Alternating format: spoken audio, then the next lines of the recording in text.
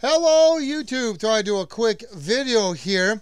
Today, I'm starting a video series. This is going to be part one of my adjustable J-pole antenna. Now I know normally when you do a J-pole, you punch in the frequency you want, you cut the wire or whatever you're using to that particular length, you solder on the feed wire, and voila, it should be pretty decent for SWRs. Well, I was going to build that, and I started to actually gather the materials, and I started to make a J-pole. Then it dawned on me, can I make it adjustable? Now, I know from my past experience building adjustable antennas, when you start adding adjustments, that does change the characteristics of the antenna. One of the proof videos I have of that, I believe I was making a quarter wave antenna, and by the time it was all said and adjustable quarter wave antenna, and by the time it was all said and done and I had all of it tuned in, ended up being 3/4 wave adjustment. And I'm sure the reason being was because of the tubing I was using, the collars and all that, does change the characteristics of the antenna. So what I'm going to do here is, here's my plan. Now, if it doesn't work out, I am not really out nothing, because I can reuse these parts for another antenna build. So it's not the end of the world if this does not work out. Now, here's what I wanted to do. This is, and maybe this is totally out there in left field. Maybe this won't work. Maybe someone out there already tried this. I don't know. I didn't look it up. I didn't look up any videos or nothing like that. Like I said, it may not work. But hey, that's what, when you experiment, then you find out your answer. So what I want this antenna to do is I want to be able to tune it throughout the GMRS frequency band without having to recut the wire. I want to be able to tune it for a decent SWR. And what I mean by decent is anything 1.5 and below is good enough in my book. You're not going to see a difference between 1.5 and 1.3 for SWR. So if I can scan the whole frequency band and check my SWRs, and if they're all 1.5 or below, I'm going to say, well, there we go. We have an adjustable J-pole antenna. Then I can tell you the exact measurements for the length, so you can build one without needing to wonder what length. And the only thing that you're going to need to adjust your antenna would be an SWR meter, which you should have one already, technically speaking. So that is what my plan is. Now, like I said, this may not work. People may have tried this. I don't know. I'm going to try it. Like I said, I can reuse the parts if I need to. Now, a J-pole antenna normally has about a 3 dBi gain, if I remember correctly.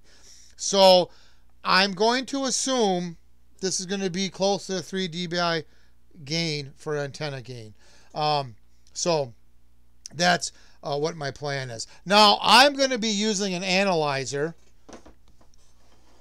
VNA analyzer, to scan the bands and be able to tell you what the SWRs are and all that good stuff.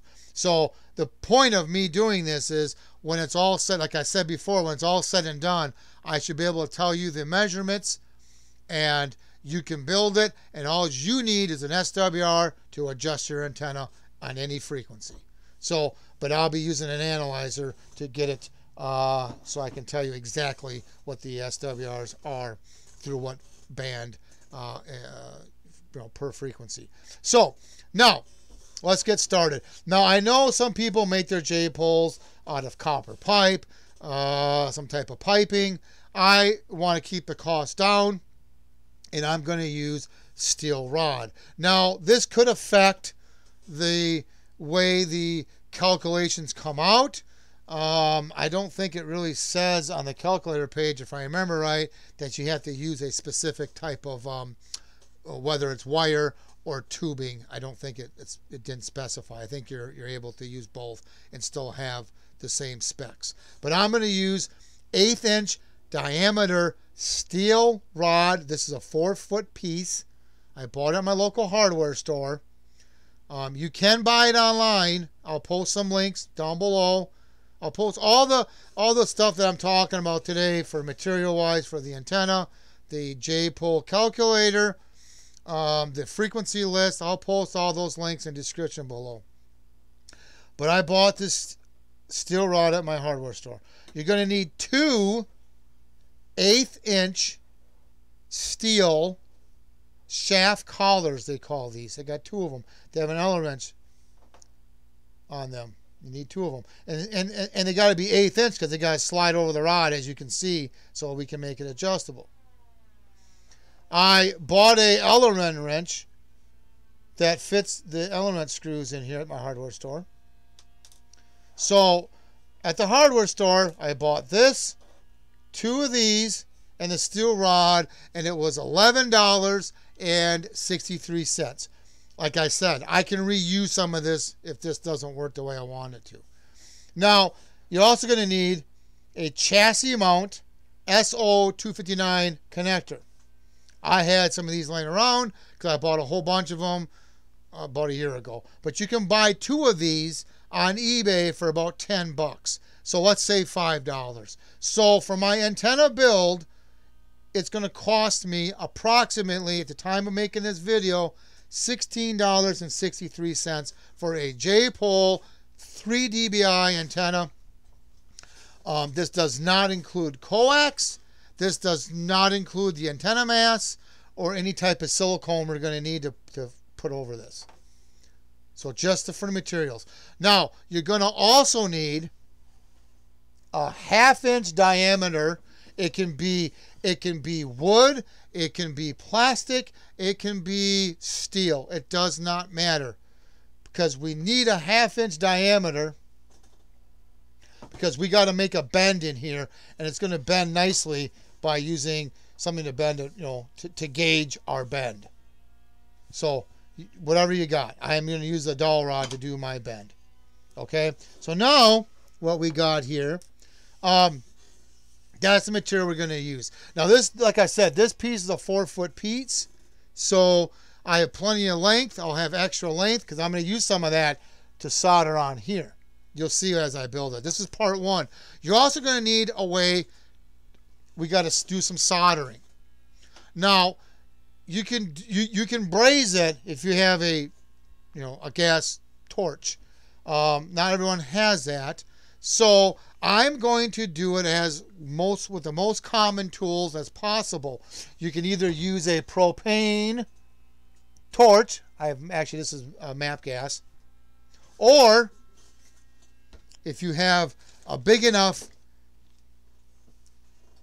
soldering iron, a gun one. Now, the key to doing this is heat. When you're soldering on steel, it takes a lot of heat. Now, before you can solder on steel, we need to rough this up. So either a file or a Dremel tool. You're also going to need a way to cut the steel rod. Again, either a hacksaw or a Dremel. But you're going to need a file or a Dremel to definitely rough this up. We're going to be soldering on these collars. Okay, so we got to rough it up to get the solder to stick better. And heat is very, very important when it comes to this. I'm using regular solder, regular electronic rated solder, which is rosin core solder. Okay, so those are the items you're going to need for tools. Now, for the antenna mass, I'm not sure I'm going to use that. I'll worry about that once I get the antenna built. You could, can be wooden, can be PVC pipe, whatever. So, but, for the most part, that's what you're going to need to build the antenna. Now, like I said, I'll use an analyzer to be able to analyze the antenna when it's all said and done. Like I said, maybe this has been done before. Maybe it won't work. I don't know, but that's the fun part of experimenting. So here's my thought. Let's go to the computer here. And like I said, I want to make this antenna to try to be adjustable, because normally you solder on your feed wire and then that's it. you can't adjust that. So I want to make this antenna, the length of it, I want to pick the frequency that makes the antenna the longest. Okay? And with that being said, if you look at the frequency chart here, 462.562 is the frequency that makes the antenna the longest. As you go down the chart, the antenna gets smaller, not by much. That's where I'm hoping, by me adjusting that, I can kind of adjust it to make up for it. But the highest, 467.725. So now, if we go to this J-pole calculator, and let's clear this, I'll post a link in the description below. Now, this calculator does the Slim Jim and it does the J-pole. Supposedly, the Slim Jim gives you better results. I am not going to make this one in this video. I'm going to do the J-pole because it's a little bit easier to make, and I want to test my idea first before I worry about applying it to the Slim Jim. But the J-pole is just one long antenna with a bend. That's where that wooden dowel rod I was talking about is going to come handy. We gotta make a bend here. Okay? So if you look at this, A is from here to the bottom of the bend. They're actually including that bend. That's A. And then we got C, which is from here to the bend. And then we got D, which is the feed line that you would normally solder on direct. Okay, now the bend here is not crucial. You don't have to be exactly a ½ inch, so that's good news. So the Slim Jim has a little more involved. It's a bend and then another bend and then you got a gap. So maybe I'll make that later, but for now I want to see if my idea is going to work first with the J-pole. So I'm going to use those sleeves, those shaft collar sleeves on the feed here, and we're going to make it be adjustable here with that chassis mount SO259 connector. Now the reason I want to do that, because one, I want to screw on my coax. Two, I think it's going to be easier to adjust it equally on these two pieces of wire when it's a solid connection compared to the feed wire. You know, when you try to move this up, you're going to have a movement at different distances. But if I use that SO259 chassis, I'm hoping that I can make it more of a solid. So when I move it up, it's going to move equally on both sides. You'll see as I make it. It may not make sense now, but you'll see where I'm going with that. So when I take these numbers, so if I enter in, which I already did, but I'm going to show you this. If I go with 462.562, so if I enter 462.562 and I hit calculate, it tells me, you got to be careful now, there's a J-pole one here and there's a Slim Jim. We're doing the J-pole. It tells me in centimeters, 46.7. Now, if you want to convert that to inches, that's real simple. Go to your Yahoo or Google, type in cm to inches, and it will tell you. So what was it? Let's go back here again. It was 46.7.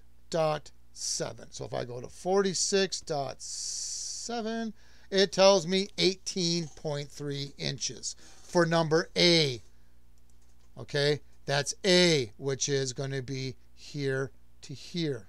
So I want to start with the longest, because I'm hoping if I start with the longest antenna, then by me adjusting this, I can make it up by adjusting the feed line.